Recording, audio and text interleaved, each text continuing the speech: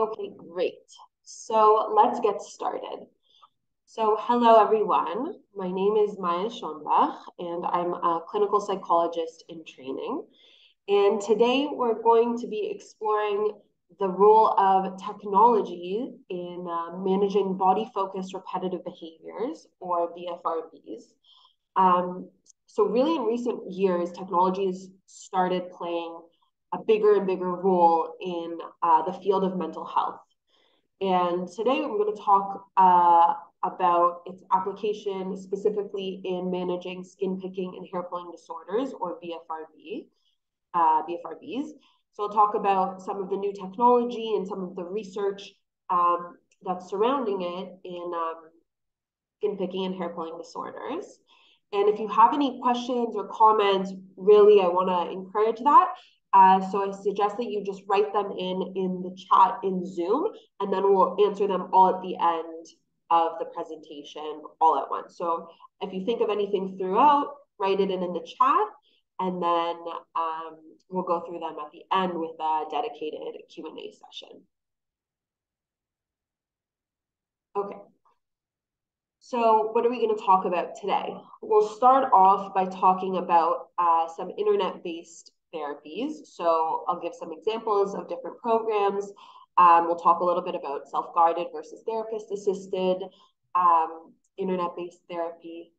Then we'll move on to talking about mobile apps, things that are really good for tracking your urges, your picking episodes, your pulling episodes, and things that are used for self-awareness.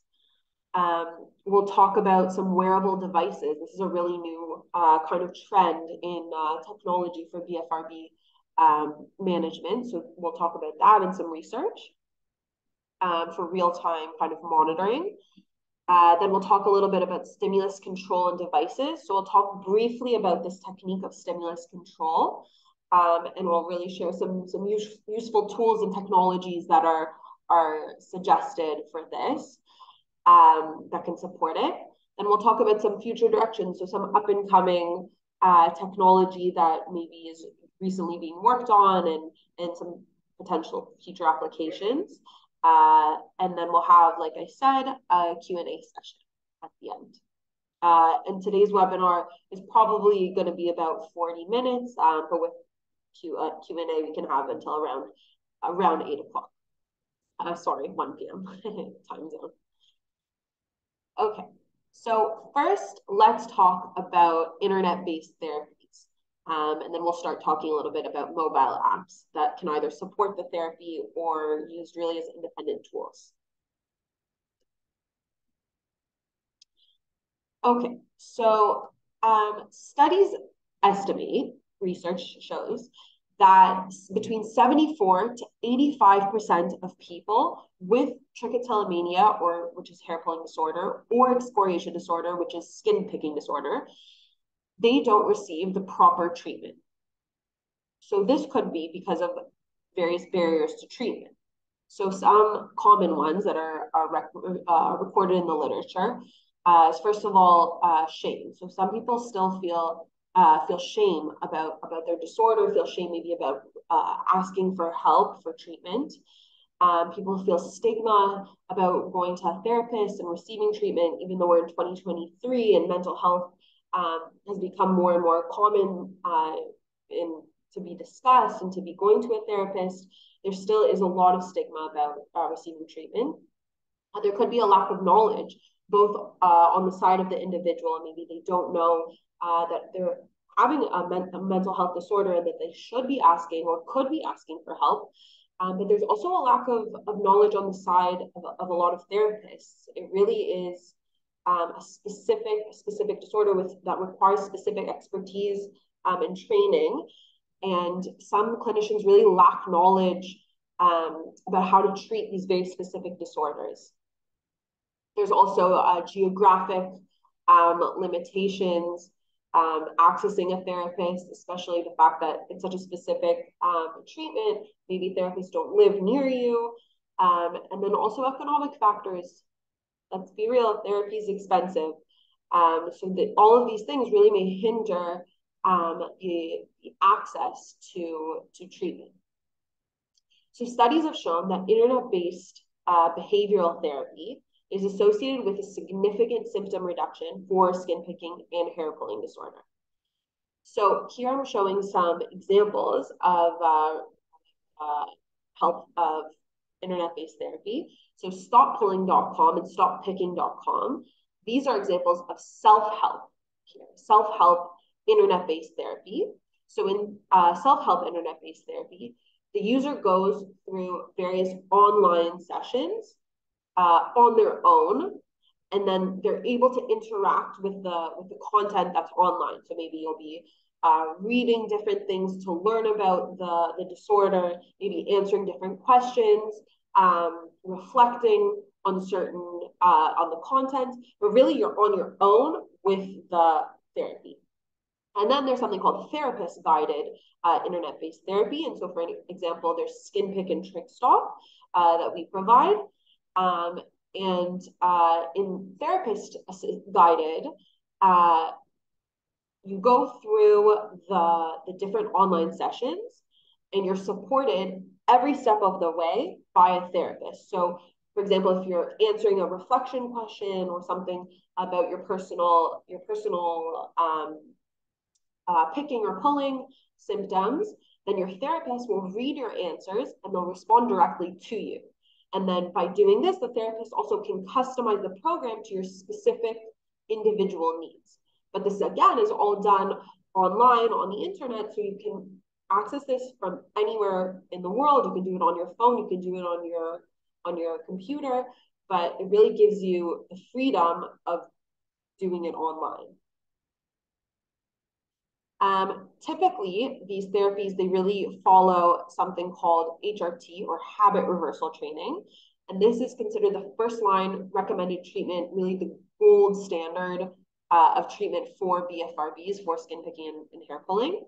But these therapies, they also incorporate other techniques. So for example, in Skin Pick and Trick Stop, there are different customizable tools that allow you to access different techniques also. So things like mindfulness techniques, things like goal setting. So these are also different tools that are within the online therapy program.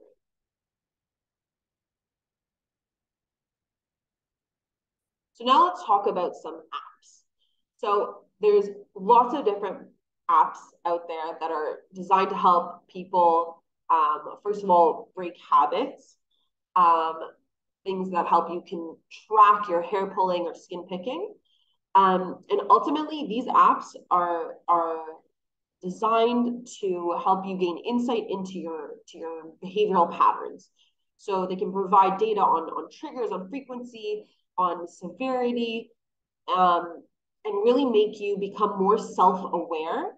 And then that can inform your decisions about your treatment. So tracking is a really important thing in terms of treating skin picking and hair pulling disorder.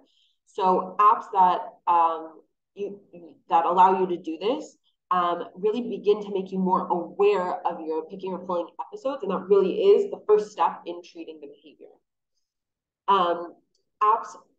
Most apps, they analyze the data that you input, and then they can provide you insights into your behaviors by giving you summary statistics. They can also provide you insights into your triggers. And understanding your triggers really can help you in different underlying emotional or situational factors that could contribute to your picking and pulling. So, for example, once you start monitoring and tracking your picking and pulling episodes using an app, you might all of a sudden notice that you pick or pull more frequently while you're watching TV or while you're driving.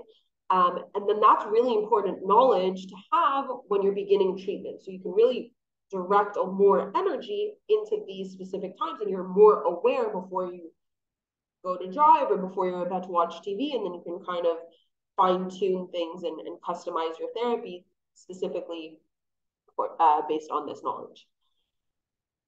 And then also, if you have this overview or the statistics of your behavioral patterns, it's really useful to show to your therapist. And I'll talk about this a little in a little bit. So progress tracking and goal setting is also really useful. So often in some apps, you can set a specific goal. So for example, maybe to reduce the frequency of your picking or pulling episodes, maybe to reduce the duration of them. And then using apps, you can really track your progress. And then this can maybe help you build your motivation. You can celebrate like a milestone and give you really a sense of accomplishment. And that also maintains your progress. So reminders and notifications are also really important. So apps can send you reminders to prompt you to maybe engage in coping techniques. So for example, breathing techniques or mindfulness techniques, or also to track your, you can get a notification to track your behaviors. So whether or not you picked or pulled in the past hour, for example. So really these prompts encourage consistency, and that's really important. And then through that, you can gain more self-awareness and self-reflection through that too.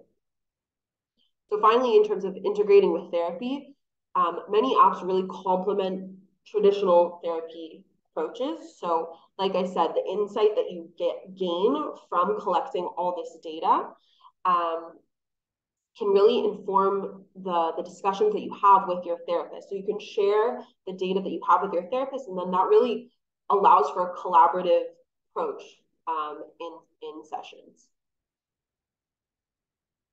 Okay, so now I want to show a couple of examples for habit tracking apps. So Habit Now, as seen on the left, this is really popular among Android users. So there is a paid plan, but I've read that a free plan, it really is sufficient for most people.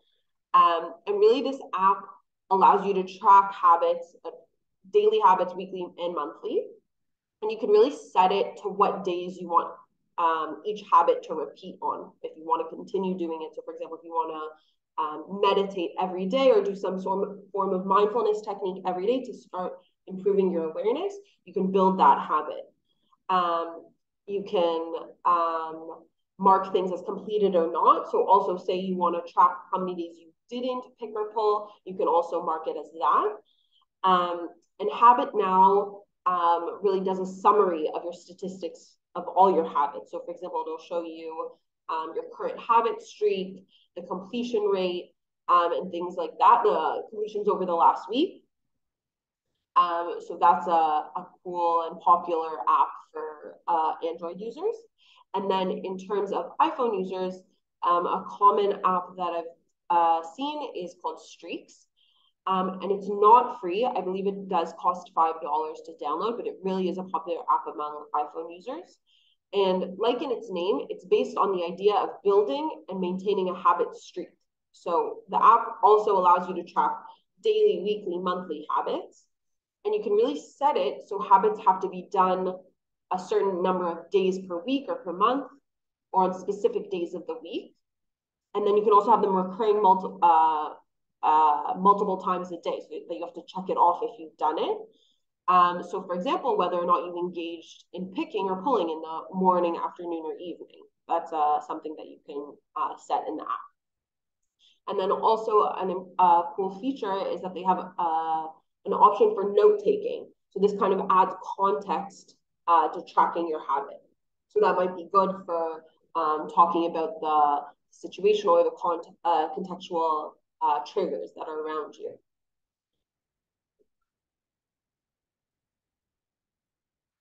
So now I want to talk about habit apps in the literature. So there's a group, Stawars, Cox, and Blanford in 2015, they released a study that they reviewed 115 different habit tracking apps, or habit formation apps, sorry.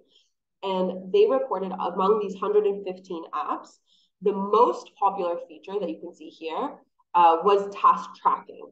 So in other words, it's recording whether or not the task was completed or not. and that was available in 77% of the apps. Other things that were included were goal setting to achieve specific habits. So they talked about the idea of maybe taking a big goal and breaking it down to smaller habits. So they gave the example of writing a book. And then the smaller habits were waking up early every day, writing for an hour every day, things like that. And so that was in 35% of the apps. And then something interesting that they talked about was that research shows that trigger events or contextual cues and also positive reinforcement really support habit formation. So those are three things that they talked about. And the most important thing there is that the idea of trigger events. So that means that things that exist in your routine, they can be used as prompts to engage in a certain behavior. So this can be, and this has been shown to be the best way to build a habit rather than completing it at a specific time. So, for example, what does that mean? For example, taking medication after breakfast is generally easier to do to form that habit of taking medication than remembering to meditate every day at 10 p.m. So rather than doing it at a specific time, because we forget, things get in the way, but having it associated with something that's already in your daily routine, so they call it a contextual trigger event and a contextual cue, that has been shown to be more effective in habit formation. And so this group, when they did a review of all of these apps, they only found that 3% here were focused on helping people define these contextual cues and fitting the new habit into their daily routine. So that's not very promising. Kind of showing that these habit apps maybe aren't looking at the psychological literature, and it's important that they did provide some recommendations for app development. So hopefully in the future, there will be more apps in this domain using this knowledge. So now I want to talk about SkinPick and TrickStop apps. So these apps here, I'm showing just the SkinPick app, but the TrickStop app for trichotillomania is very similar. So essentially these apps, we have a free version for them, and they really offer a wide range of different resources and tools to kind of start your journey for treating your skin picking or hair pulling disorder. So the apps provide, first of all, education. So they give you a deeper understanding of skin picking disorder, of hair pulling disorder, but its causes, its triggers, also associated conditions. And they provide some first steps that you can take based off of evidence-based treatment strategies. So first steps that you can take on your own. So if we go back to talking about the internet-based therapy, this is self-guided, as opposed to it's not with a therapist in the free version of these apps. These apps also offer a self-assessment. So you can assess the severity of your skin picking or hair pulling disorder and really use this as a baseline to measure your progress as you continue. And then you can also monitor, like we talked about the tracking. So you can monitor your picking or pulling episodes. So that's what you kind of see here. You can see their duration, their intensity over time.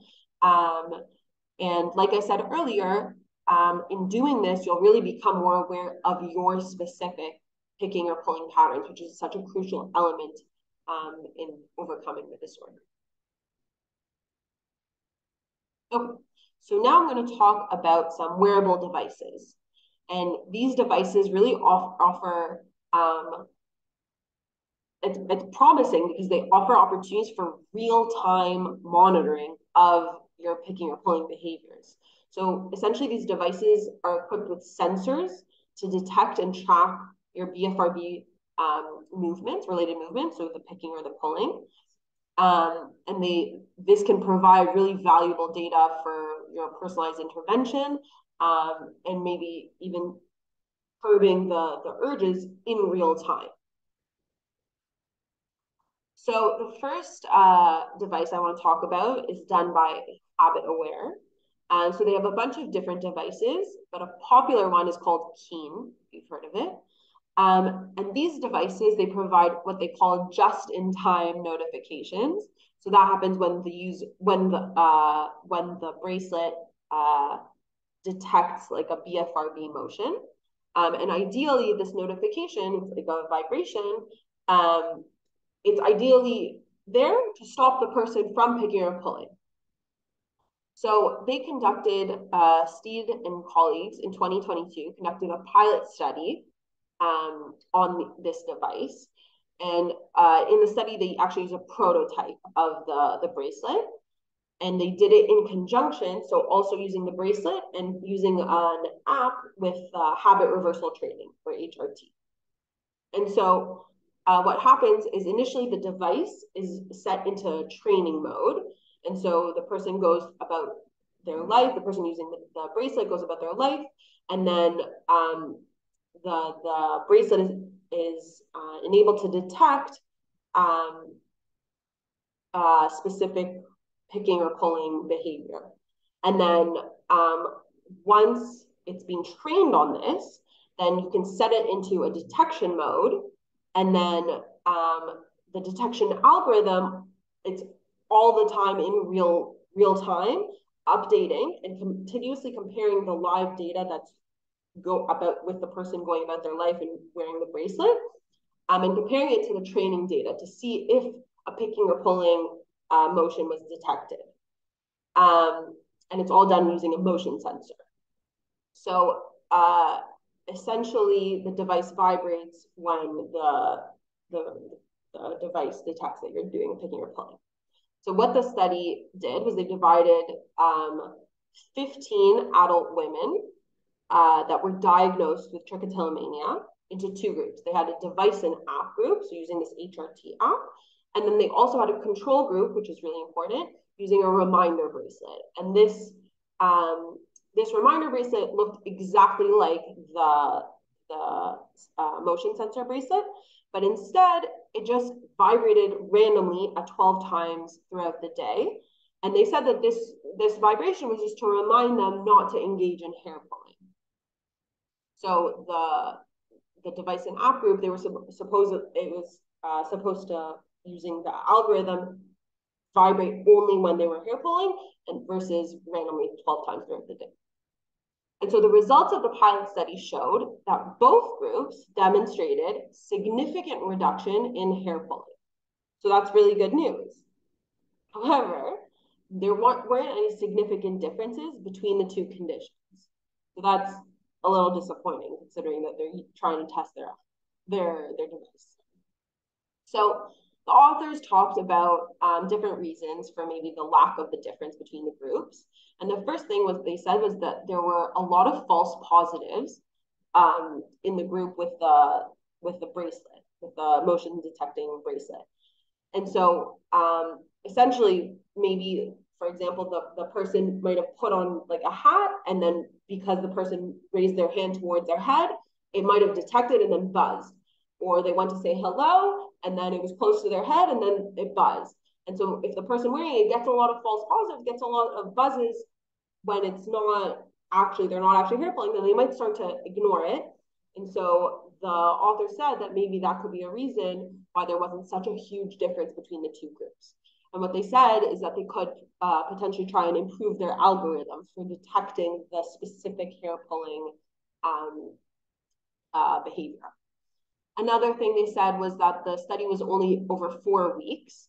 And so also a lot of the participants didn't complete all the HRT modules. So they said maybe they could conduct a study that was longer and try and see if there were any differences with that. And then finally, the study had a really small sample size. It was only 15 women. It was also only women, also only with trichotillomania. So ideally, they could conduct a larger study with more diversity, maybe include skin picking as well, and see if that could create any significant differences between the two groups. So another device that's popular is called the Pavlov device. So this is a behavior training device, and it's designed to help people break habits in general. So they say like changing your sleep habits or drinking more water. And they also mention that it's useful for BFRBs, or for skin picking or hair pulling. So how does it work? It vibrates. This time the vibration is to reward good behavior. So if you say you want to drink water, if you drink water, it vibrates. And then it uses an electric stimulus, or a little shock, to help train away bad behavior. So that's why they have the little lightning bolt here. So this device has a bunch of different features, like habit tracking and different alarms. And it also uses this hand detection feature that they use an accelerometer to monitor the specific behaviors. So for example, BFRBs. So again, it's based off of motion. Here it's also with acceleration, so I guess the speed of it as well. It's really important for me to say that there is currently no scientific research on this device.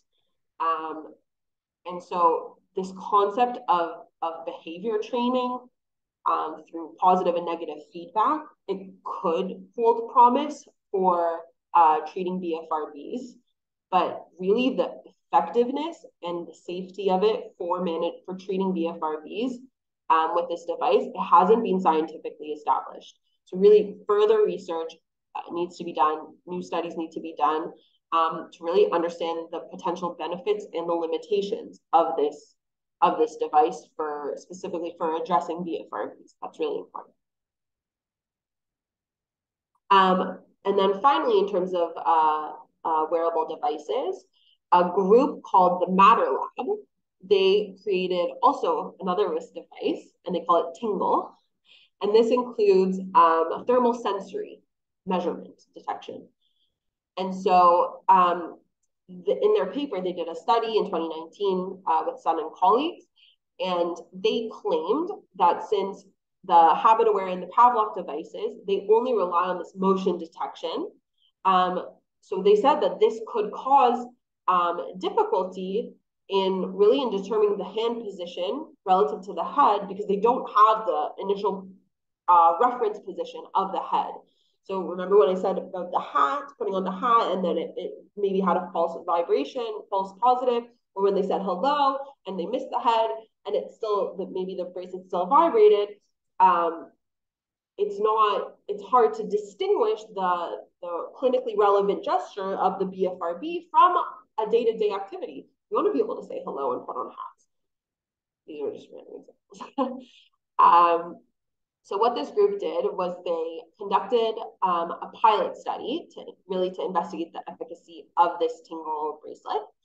And they really wanted to see how effective it was at distinguishing the different locations of the behaviors of the hair pulling and the skin picking. And they wanted to see if this thermal sensory in the Tingle device, if it was valuable in improving the detection of the BFRBs and really monitoring or detecting the BFRBs over just the motion detection data alone that was seen in the habit aware. So their study included 39 healthy adult participants.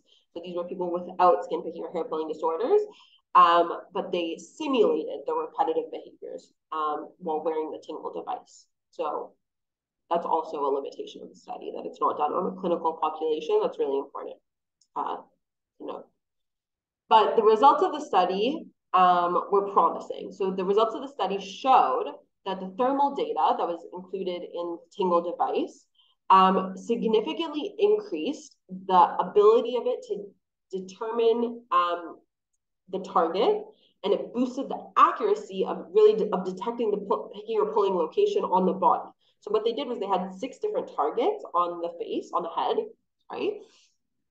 And it was using the tingle device, they were much more accurate at determining if it was correctly on target on one of the 6 targets, or correctly determining if it was off target on one of the remaining 5 targets, or off the bottom, so like saying.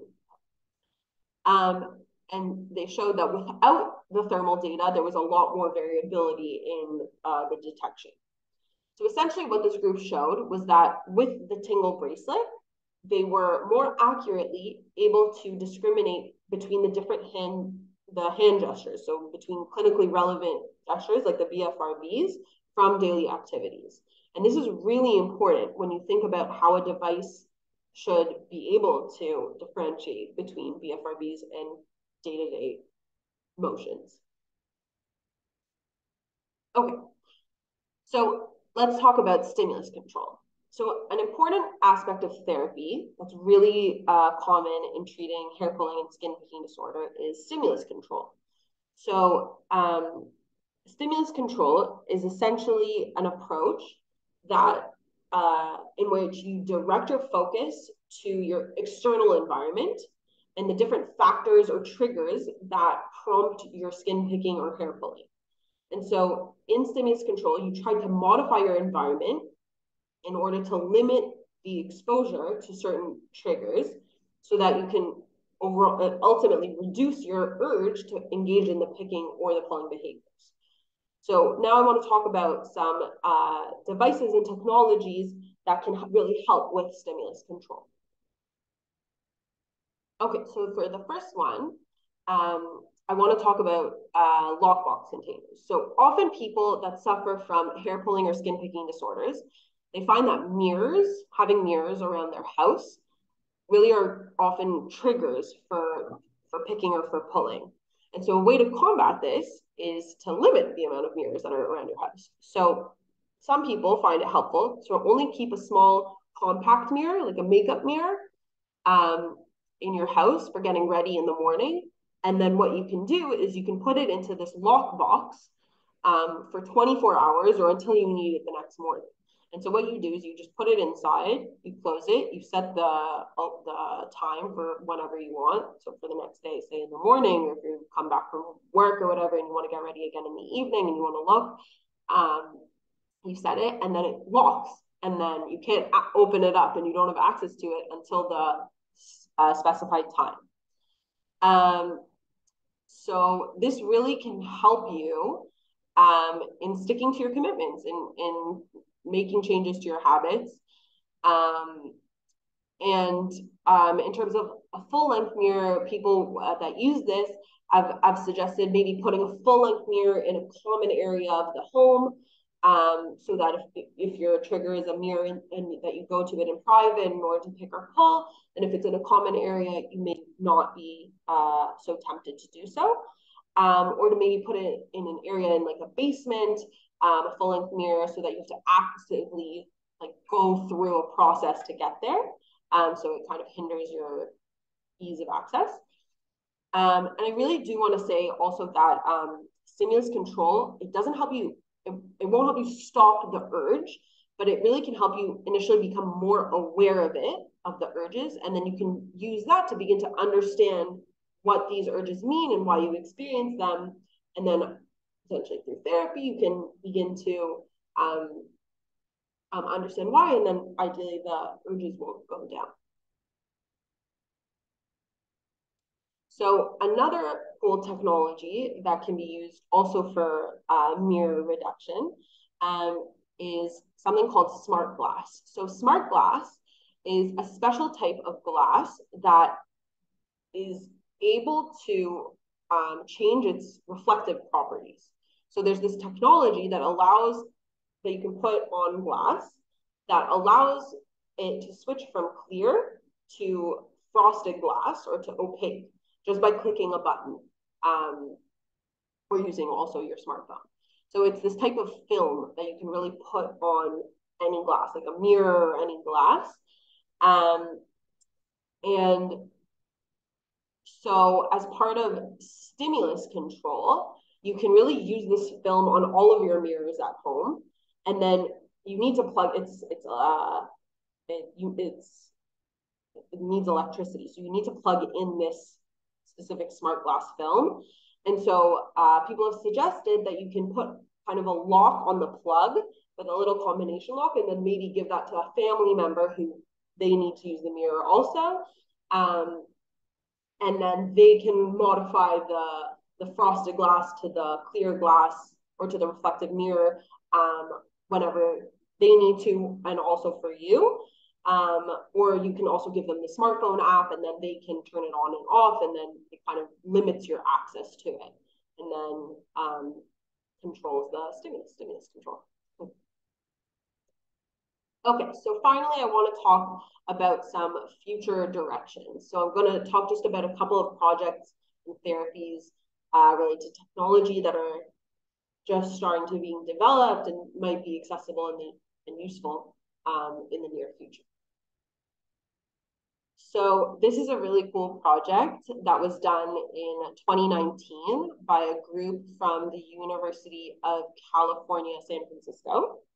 And they built a chatbot that they called Tricky. And this really was to help with habit reversal training, or HRT, specifically for trichotillomania. So the chatbot includes a bunch of different questions for self-monitoring. So here you can see on the left, where are you right now, work, where are you pulling from, eyebrows. And then it also has a dashboard to display a breakdown of the behavior analysis. So, for example, showing where the user most frequently was pulling. So here you can see at home. And then also there's short breathing exercises that have these cute GIFs, or GIFs, however you say it, in the chatbot. And then something cool is that the therapist can access it and configure and ultimately personalize the chatbot. So maybe including your name, things like that. But also they can modify it easily for other disorders. So it's trichotillomania to skin picking disorder isn't that big of a jump.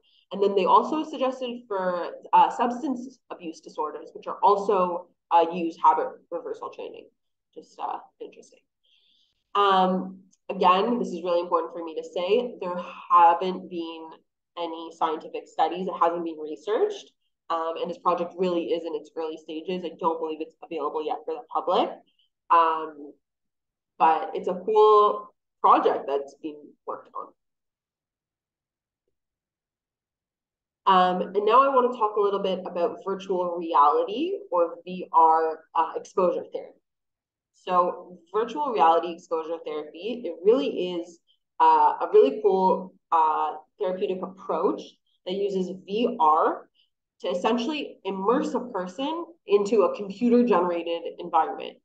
And these environments are meant to simulate different environments that people are typically afraid of and need to be exposed to in order to work on their fears or urges. So there have been many studies conducted on using VR exposure therapy. So the main ones have been used for phobias, also for PTSD or post-traumatic stress disorder, and also for social anxiety disorder. There's been many studies. There have also been some studies that investigated obsessive compulsive and related disorders in VR exposure therapy. So obsessive compulsive and related disorders include OCD, or obsessive compulsive disorder, hoarding disorder, body dysmorphic disorder. So these are all under this family of obsessive compulsive and related disorders. But two other disorders in this family are also skin picking and hair pulling disorders. So there haven't been, as of now, any studies done using VR exposure therapy for these two disorders. But this technology could potentially be used for a controlled exposure to environments that trigger BFRBs, but to do it in a controlled manner. So this could that could be done like with a therapist. And so in doing it in that way, you can really gradually confront and manage your urges while in this environment. It's not a real environment. It's not, you're not really, for example, like we said, if you're driving, you could be fake driving or in virtual reality, but your therapist is next to you. And then, so essentially what happens in VR exposure therapy is the person puts on the VR headset, and they interact with the virtual environment. And this environment is supposed to mirror their triggers. And then really it's controlled and safe. And so it can allow you to gradually confront and manage your urges. And so a significant benefit of this VR exposure therapy is that it's personalized and it's really immersive. So a therapist can tailor the different scenarios to match a patient's specific triggers. And then it really can promote the desensitization to these urges, and then also the habit reversal, which is what we work on in habit reversal training. So potentially this could be a future therapy. So maybe VR could be used in therapy for skin picking and hair pulling disorders. We don't know. So in conclusion, I just want to do a quick overview of what we talked about today. So we started off talking about some internet-based therapies. We talked about how this can really help overcome a lot of main barriers to treatment, and how research shows that it's very effective in symptom reduction. And we talked about the difference between self-guided and therapist-assisted therapies. I talked about some mobile apps, so different habit tracking apps, the benefit that it has in terms of behavior insights, and how you can use these apps also in conjunction with therapy, that you can really show these insights to your therapist, and it really can kind of give a good jump to your therapy. Talked about a few different wearable devices. So the main benefit of these is they give you real-time notifications. It could be used for behavioral training like the Pavlok, so in terms of positive and negative reinforcement. And then the Tingle bracelet that used thermal data, and that was ideally, that showed that it was more accurate in determining BFRB behaviors versus everyday behaviors. And then I talked about a couple of stimulus control devices. So the lock box, so maybe to lock away a compact mirror, that was just one example that you can use it for. And the smart glass that you can put on mirrors at home. And it changes from clear to frosted glass. And then some future directions are really the chatbot assisted therapy, Tricky, and then VR exposure therapy also. So I want to say thank you to everyone for attending. And now, if you have any questions, we have some time to go over them. So I'll look in the chat. So Kim, sorry, I'm gonna keep recording now. So that's okay with everyone. So the first question was, will the slides be available? This is being recorded, and we will post this on our website as well as on our YouTube channels. Yes, we do have, the next question is, hi, do you have data on how effective is the skin pick system? Yes, it is on our website. There is different statistics that are shown there. I don't want to quote it now because I don't have it in front of my eyes. But there are, if you look up skinpick.com, you can see the breakdown of the effectiveness of the program.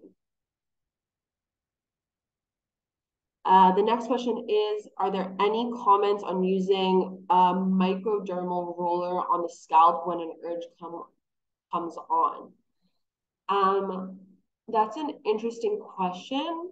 I haven't personally heard about using that, but I would consult maybe with a therapist. If you sign up for SkinPick or TrickStop, then you have access to an individual therapist, and then you can ask them these specific questions also. But I don't know if it would harm like a microdermal roller on a scalp. The next question is, where could I purchase the Tingle device? I'm not, from what I read, I don't believe it's available yet for in production. Like, I don't think it's available and marketed yet.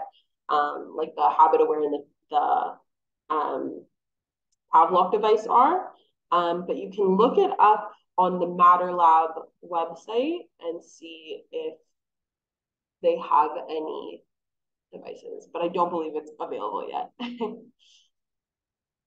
The next question is, any thoughts on NAC? I'm not an expert in medication, so I don't want to address that, but if you want, you can message either me or our support, and I can, here's my email address here, and I can verify with you. I can check with our clinical lead if that's important to you.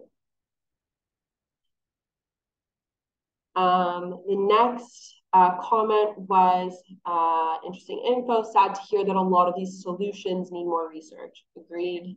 But I think that's always kind of a open-ended thing in research. There's always more and more questions.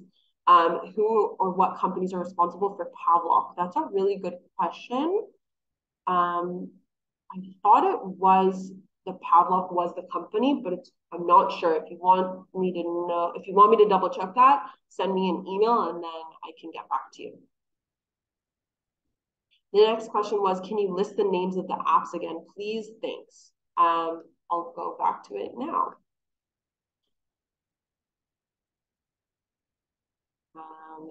So there really were a bunch of different apps. So first I talked about the habit tracking apps. So about Habit Now for Android and Streaks for iPhone. These are more for general habit tracking. And then I also mentioned SkinPick and TrickStop apps, that these are specifically for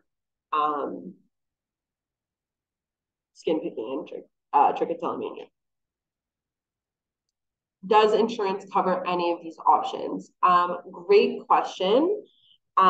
So in terms of SkinPick and TrickStop, I know that insurance unfortunately does not cover because they are text-based treatment. And typically insurance does not cover, but you could always check with your provider. Maybe there's an exception for that. Another question is there evidence on the effectiveness of neurofeedback for skin picking disorder? It's actually a really interesting question. I did see some articles about that. Maybe we could do that as a webinar in the future. I would need to do some more research about that. But that definitely is a field of research. I know it's been used for a lot of different mental health disorders. So I can look into it. We could maybe do a whole webinar on that. It's a great question. Another question is, do you have data about what is the most effective solution for someone who's trichotillomania for 15 years, which makes it more difficult to break the habit? The most effective solution, like I said, the first line, the gold standard of treatment is habit reversal therapy. So really, I would suggest doing something probably therapist guided. So for example, using TrickStop and using that with a therapist, or going to see a therapist that is an expert in treating trichotillomania that can specifically use habit reversal therapy, and then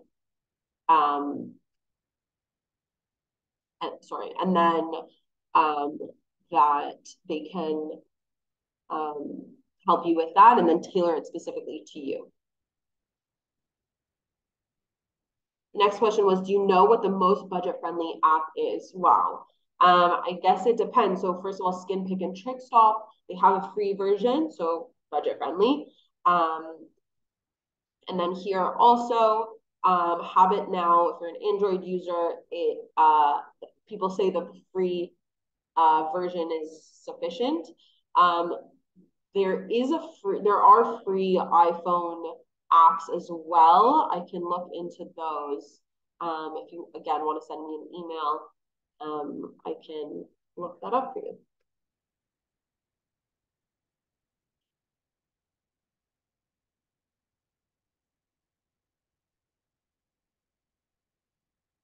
Have you heard of any integrated smartwatch apps that mimic the standalone devices? I'm not sure if you're talking about the standalone devices of of the wearable devices. Great question. I don't know of any specific smartwatch apps that mimic it. Ideally, there should be, especially I believe there is. I don't have a smartwatch app, but a smartwatch, but I believe they have a motion detector in them. I'm not sure. That's a really good question. Yes, the next question was, has this event been recorded? Yes, it's being recorded and will be uploaded onto our website and our YouTube channel on skinpickandtrickstop.com.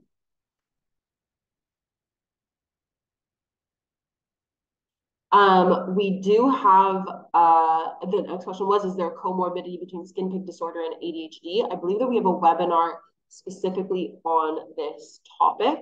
So you can look it up on our YouTube page.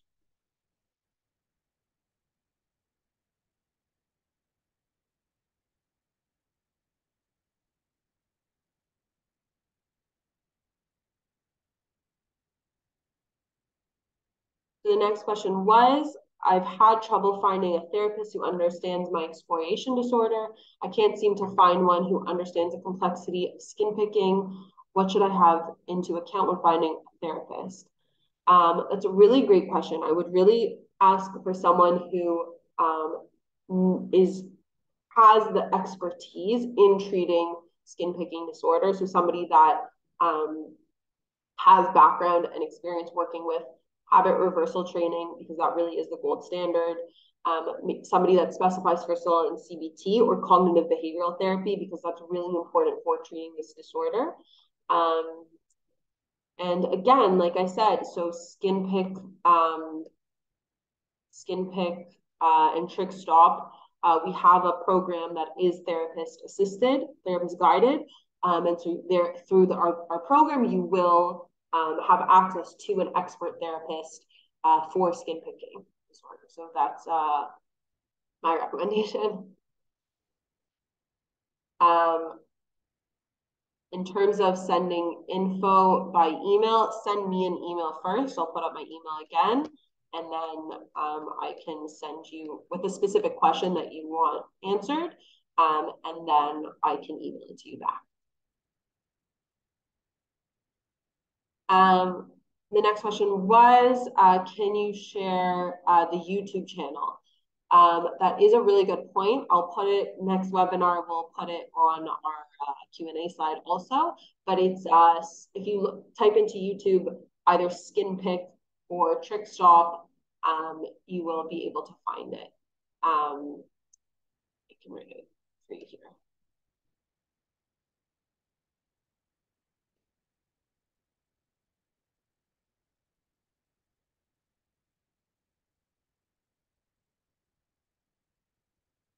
Okay. Are there any more questions?